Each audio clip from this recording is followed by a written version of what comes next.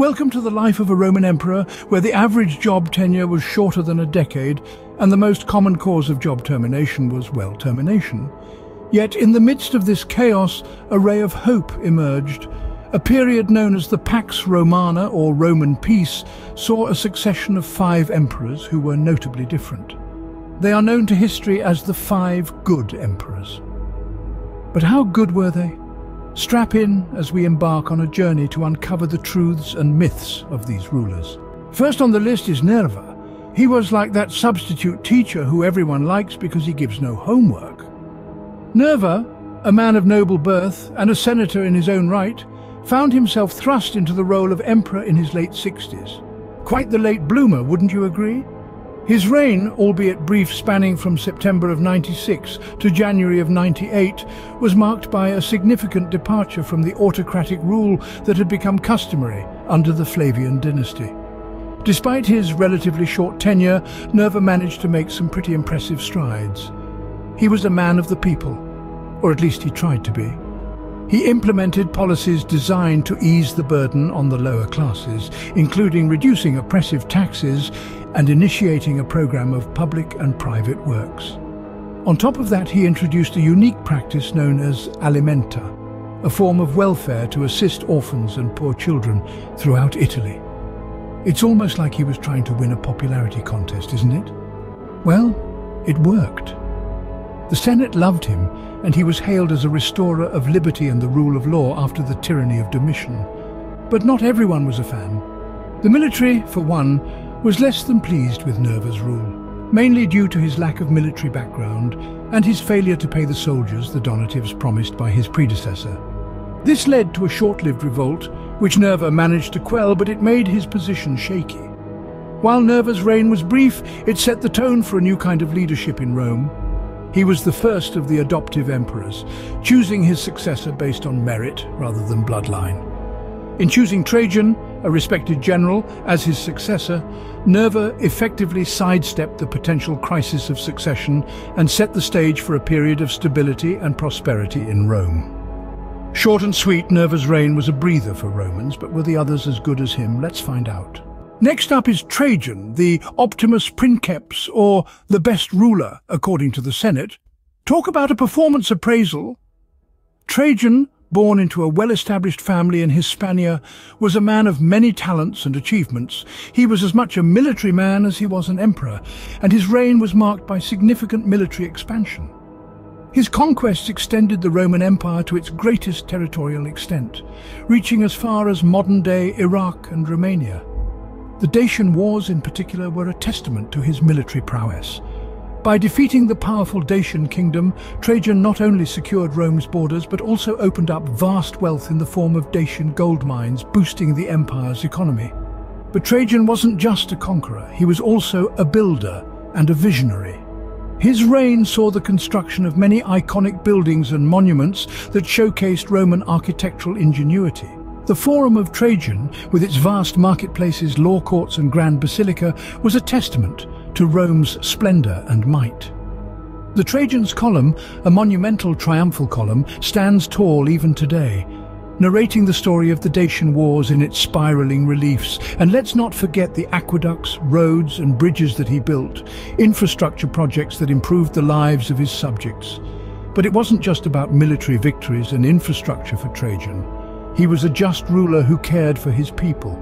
He implemented social welfare programs, providing state funding for Italian landowners in difficulties, and he ensured grain supply for the city of Rome. He was known for his public consultation and was considered a man of the people. The Senate honored him with the title Optimus Princeps, meaning the best ruler, a testament to his popularity. Under Trajan's rule, the Roman Empire flourished, reaching its zenith in terms of territorial extent, economic prosperity, and cultural influence. His reign was a golden age, a period of peace and stability marked by military successes, architectural achievements, and progressive social policies. He was a ruler who was as much loved by his people as he was respected by his enemies. Trajan's rule set a high bar for his successors. His military successes expanded the empire's borders and filled its coffers. His building projects showcased the grandeur and might of Rome. His social welfare programs and public consultation endeared him to his subjects.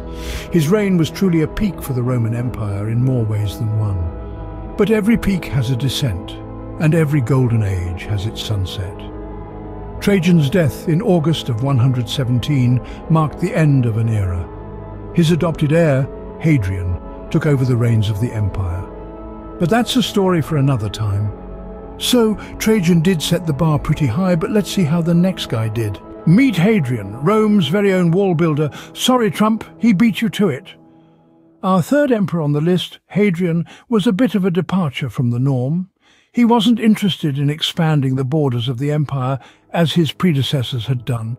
Instead, he was quite content with what Rome already had. His motto, maintain, don't gain.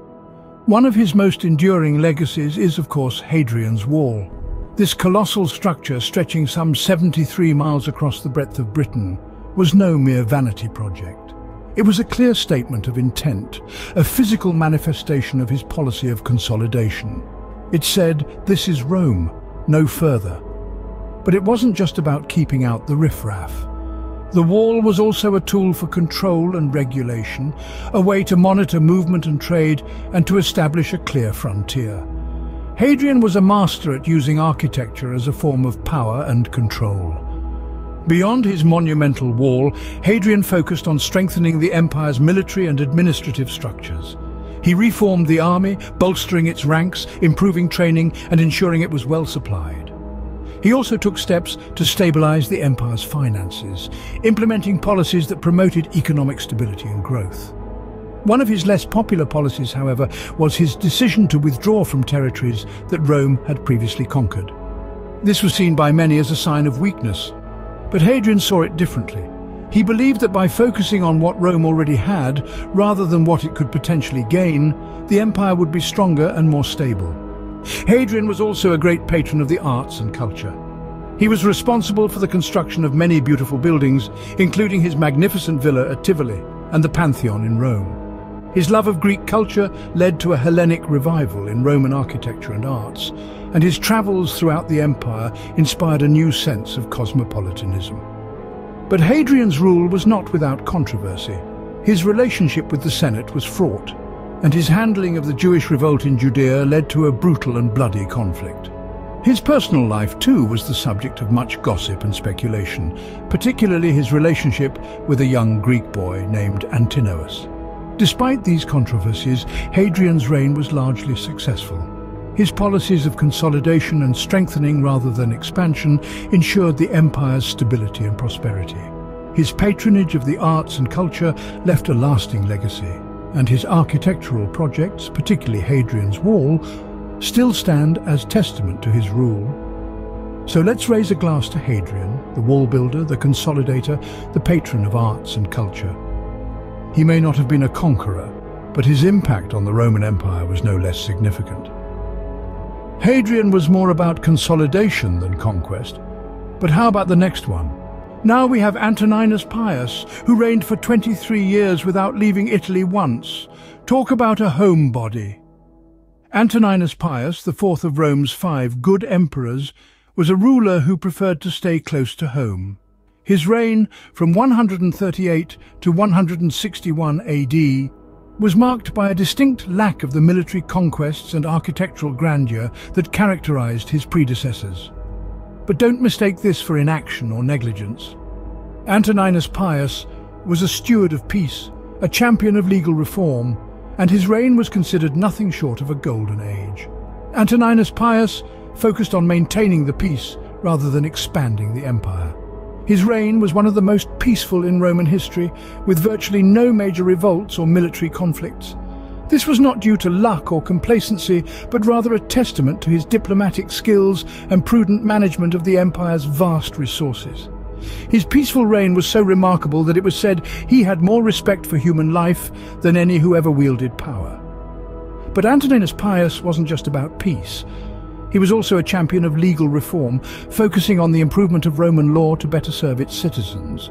He introduced new laws to protect slaves, widows and orphans, and sought to ensure that justice was not only served, but was seen to be served. His commitment to justice and fairness was truly revolutionary for the time and left a lasting legacy on the Roman legal system. This era under Antoninus Pius was considered a golden age for Rome. The empire was stable, prosperous and peaceful, but it wasn't just about economics and politics.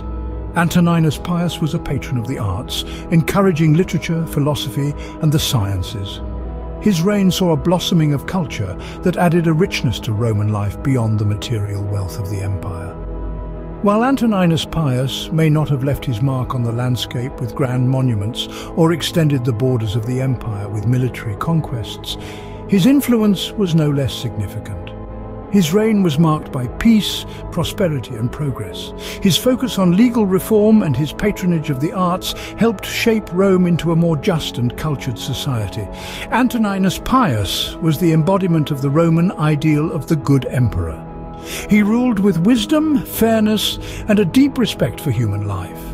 His peaceful reign and emphasis on justice set a high bar for his successors and left an enduring legacy on the empire. So Antoninus Pius was the chill guy of the group, but wait till you hear about the last one.